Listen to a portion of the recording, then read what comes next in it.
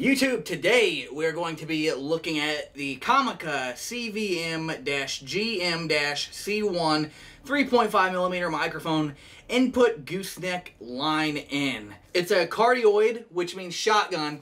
Now, as you've noticed from some of the other microphones we've been sent, a lot of them claim to be cardioid. Only one of them actually was a cardioid. The rest of them were omnidirectional. So this is the packaging it comes in. It's really, really small. It's pencil. 1, 2, 3. It's 3 pencils stacked on top of each other.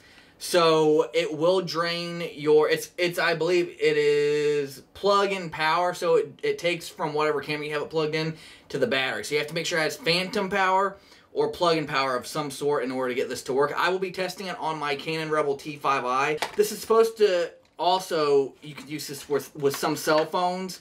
Some cell phones will also require a TRS to TRRS cable, which I luckily do have. I'm not going to test it on a cell phone, but I will admit, if it muffles a little bit, I'm using the shotgun microphone on the FS100U.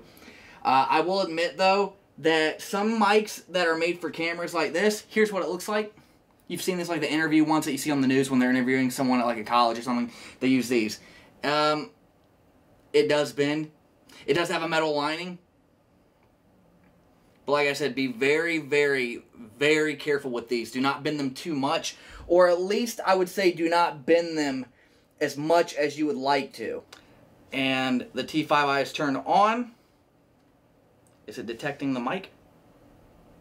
It is detecting the mic. One thing I have noticed is that the microphone is mono. So if your camera settings do not have a stereo conversion where you can take the left signal or the right signal and morph it into a stereo signal, you'll only get one ear when you plug in a headset, so you're going to have to change that in your editor, iMovie or Adobe Premiere Pro.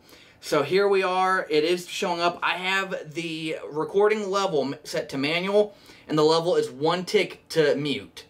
And that means you're going to get the clearest signal possible, but it's going to be really soft. So I will increase it later on. And I'm going to start switching to the gooseneck right now. Okay, everyone on YouTube, I am now using the COMICA gooseneck microphone, switching out from the shotgun that's on the Sony FS100U. And it's aimed directly, like, right at my mouth, where my mouth would be at, below me. Usually, these types of microphones, they'll be at this angle. They'll be really close, though, so I'm going to get a little bit closer. Now I'm directly above the microphone. Directly above it, my lips are almost touching it. And usually, this is where it would be when you're at a college and you're listening to a speaker speak. They have it, like, right there, about 3 or 4 inches away from their face. Now I'm getting right there on the microphone. I'm talking directly into it. Please take out your headphones. And now I'm going to be backing up. I just want to see how sensitive it is from where it is right now. Now I'm about a ruler's length, 12 inches away. I'm going to bend it just a slight bit. That way it's aimed directly at me. And I'm going to do a left side because, like I said, I don't know where the microphone pod is at. It could be directly up like most of these are. Some of them have them on the side, and somehow they're able to bend the signal. Now I'm on the left side of it. I'm on the left side of the microphone talking, trying to figure out how sensitive, where the microphone placement is on the gooseneck. Now I'm directly above it. It's aiming right here at, like, between my breasts. It's aiming, that's where it is right now. I don't know how sensitive it's going to be. Very curious to find out. I'm going to review some of the video and get back on my thoughts. I want to know your thoughts of it. While I'm reviewing the video, tell me your thoughts in the comments. And hit that subscribe button and share, because sharing is caring, everyone.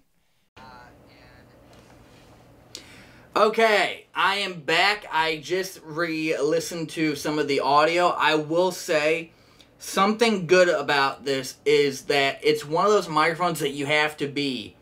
Actually, I'm going to actually start recording with it right now. I have to do that to sync it up. Okay, this is where you actually want it to be. I don't know if you can see it, but here it is. The mic is right here. This is where you want it to be.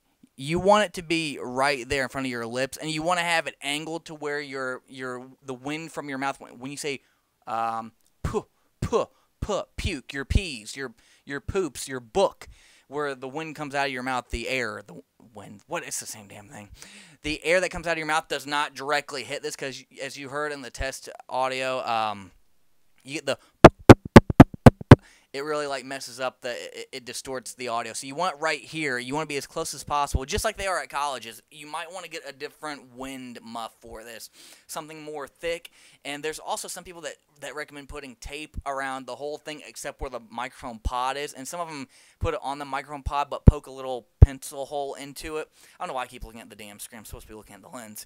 Poke a little hole into right where the pod is, so just enough of it gets in to stop the porn book pussy. But anyway, no.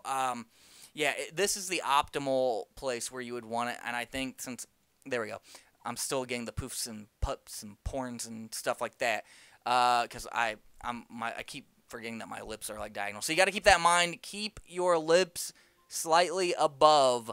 My computer has a virus. Keep your lips slightly above this so that does not happen. The microphone audio, when it's like this, is great. It sounds like a shotgun microphone, a Cardioid microphone, a Blue Yeti. But when you get farther away, it still sounds better than your built-in camera microphone. Does it sound better than the shotgun microphone? Who knows?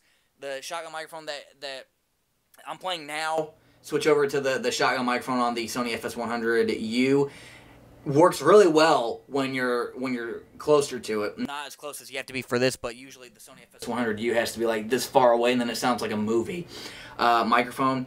But yeah, switch back to the Gooseneck. I'm very impressed with this Gooseneck. It is $39.99 on Amazon as of right now. Thank you, the sponsors, for sending this to us.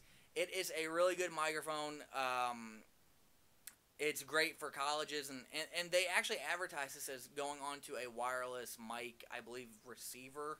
I don't remember which one's the transmitter, which one's the receiver. But yeah, they recommend it on that. It's just, I don't really see it working on, I mean, because you got to put the pack on your belt or in a shirt. I don't know why. I recommend it more for an external recorder like a Zoom microphone. And you just lay the Zoom down there, you have your speaker come up on the podium, speak to the college, and have it recording.